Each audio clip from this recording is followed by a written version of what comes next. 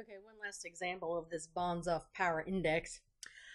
You got a 5-person air safety review board that consists of a federal administrator, which would be recognized by the letter A, and then you've got 2 senior pilots, which will be referred to as S&T, and there is 2 flight attendants, which will be known as F and G. The intent is for the administrator to have considerably less power than the 2 pilots. Remember, S and T are your 2 pilots, and F and G are your 2 flight attendants. So in order for A to have less power, A only votes in the case of a tie. Otherwise, cases are decided by a simple majority. Cases are decided by a simple majority. You've got 4 people voting, right? S, T, F, and G. That's 4 votes. 4 divided by 2 is 2. You have to have more than half. So 3 votes is what you need. So that means either the 2 pilots and one of the flight attendants have to vote together, so these have to vote together, or the 2 pilots and this flight attendant votes together, or the 2 flight attendants and this pilot, or the 2 flight attendants and that pilot. I think that's it. Yeah, I think that's it. And they show this on the next slide. They're like, okay, the winning coalitions have to have, let's see, here's the 2 pilots and then one of the flight attendants. And then here's the 2 pilots and the other flight attendant, G. And again, you need a vote of 3, so they're all critical members. And then you could have the 2 flight attendants with the first pilot, or the 2 flight attendants with the other pilot, T. And then, of course, you could have all 4 of them could vote together, right?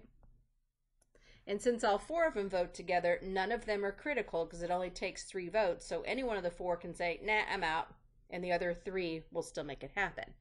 Now, let's say it's a split decision. Let's say that the two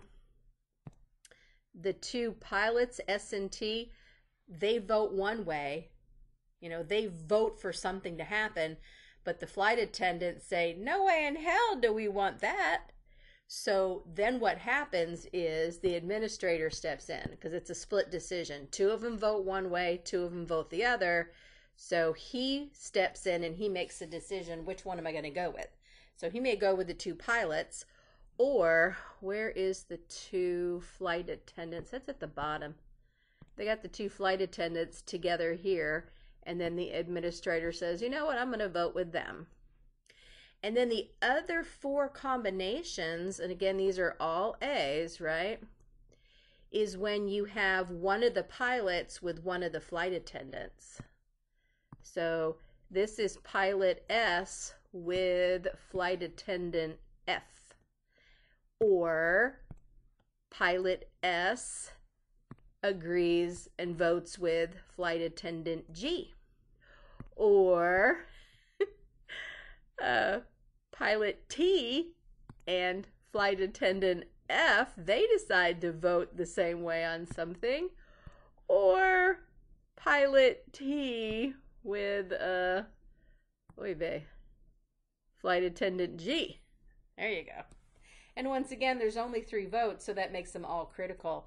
And when I look at this, how many do we have? Let me use another color. How about,